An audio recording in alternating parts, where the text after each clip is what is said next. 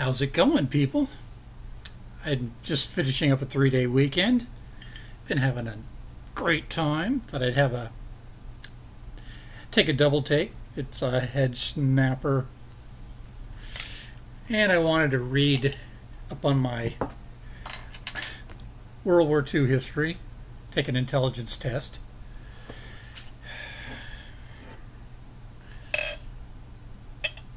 But mostly I just wanted a beer.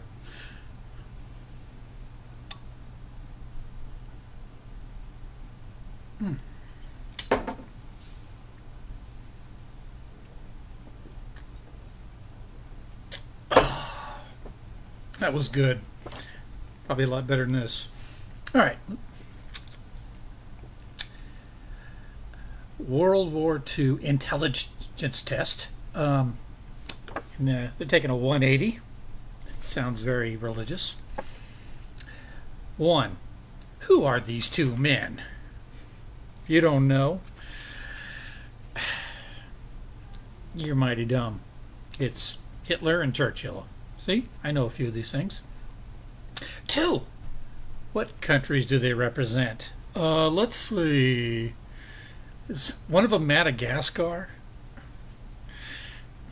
Germany and England. Okay, the UK. 3. What year did the U.S. enter World War II? Well, that's an easy one. They made a John Belushi movie about it.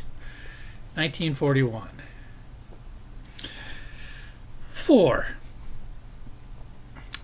It's 1943. This is a rhetorical question. That's not the answer to question 3. It's 1943. A German officer has a gun pointed at you. He wants you to get into a bulldozer and drive it forward.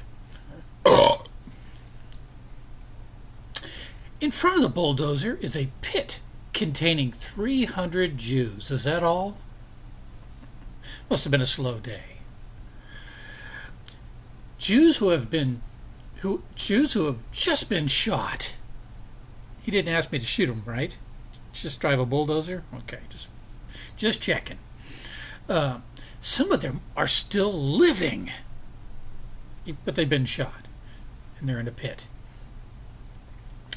He wants you to bury them alive. Some of them. If you don't do what he says, he is gonna kill you. And do it himself. Okay. Would you drive it forward? I don't know. Is it a manual or an automatic? Just kidding.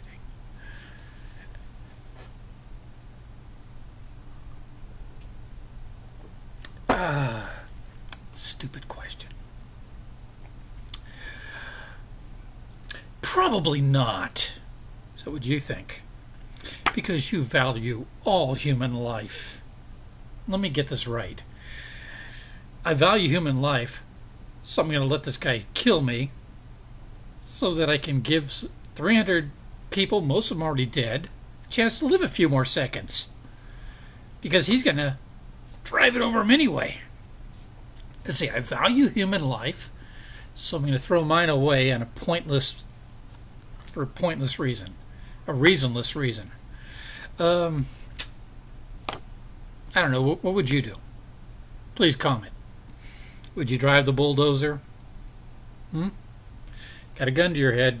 It's going to kill you, and then do it anyway. And they've all been shot already. Okay. Perhaps you don't think wait. Probably not, because you value human life. How then do you feel about abortion? Because those two things are exactly the same.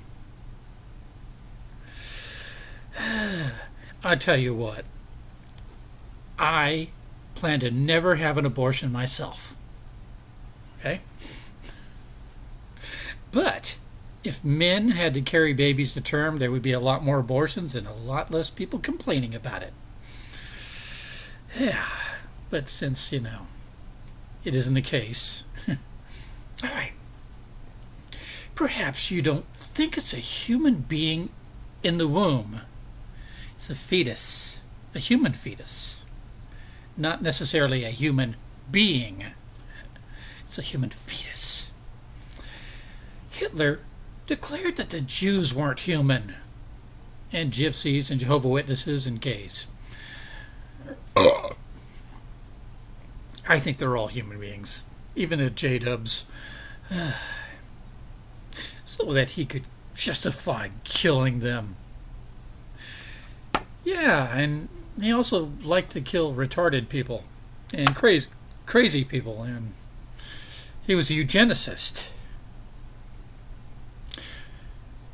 And besides, do you know for sure when life begins?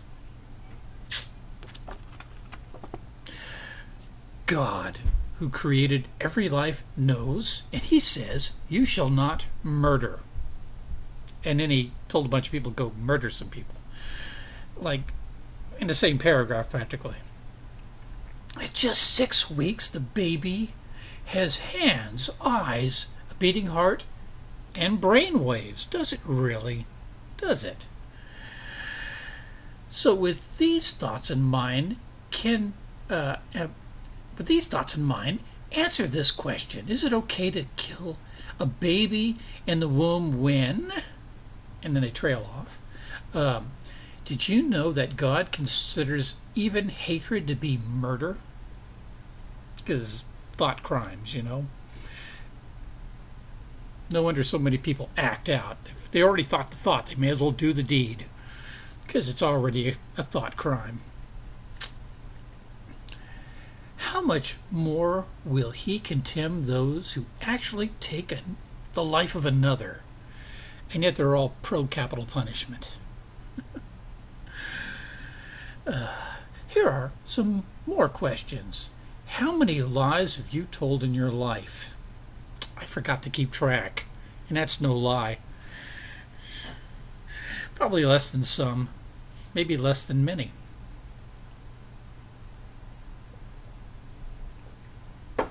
Sometimes I go whole days without lying. Maybe longer, I don't know. I don't keep track, but I don't tell a lot of lies. It's just easier not to. Don't need to. Don't enjoy it. Okay. Have you ever stolen anything? Or used God's name in vain? You seem to be off on a new tangent here. I thought we were talking about abortion, and then I thought we were talking about World War II. All right.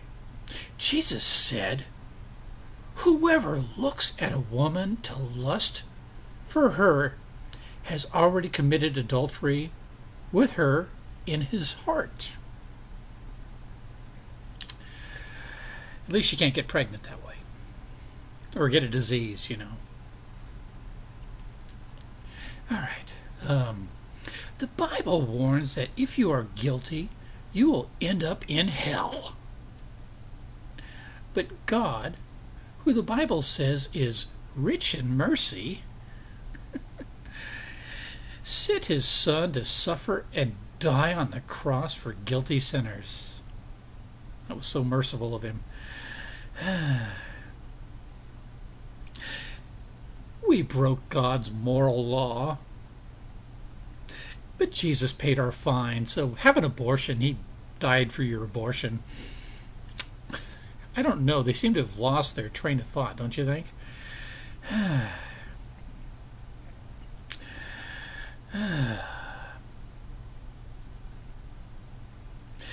That means he can legally dismiss our cases.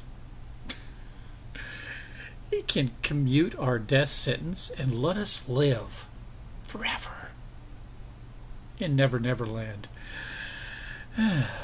For God so loved the world that he gave his only begotten Son, that whosoever believeth in him should not perish, but have everlasting life.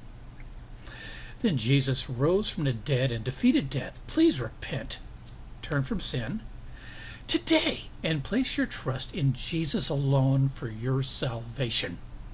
And God will forgive your every sin and grant you everlasting life. Then read your Bible daily and obey it. So go ahead and have an abortion because you're forgiven. Anyway, and there's a www.180movie.com. It's not like a free movie. It's a Living Waters. Let's just test this little pro-life statement in a little book I think you've heard about. Yep, the Holy Bible. All right. When does life start, huh? Okay. Exodus 21:22. And that's 22 through 25. If people, when brawling, hurt a pregnant woman and she suffers a miscarriage but no further harm is done, the person responsible will pay compensation as fixed by the woman's master, her owner, paying as much as the judges decide. A fine for killing a fetus. If further harm is done, however, you will award life for life. So if the mother dies, then you've committed murder. But if the fetus dies, loss of potential property. You will award life for life, eye for eye, tooth for tooth, hand for hand, foot for foot, burn for burn, wound for wound, and stroke for stroke. So different strokes. So, what's that got to do with World War II? Anyway, let me know if you learned something. Maybe this changed your life. I'd sure like to hear about it. Stay tuned. More laugh tracks to come. Peace the fuck out. Have a wonderful, whatever the fuck it is you're having. And go watch that 180 movie. Maybe it'll save you.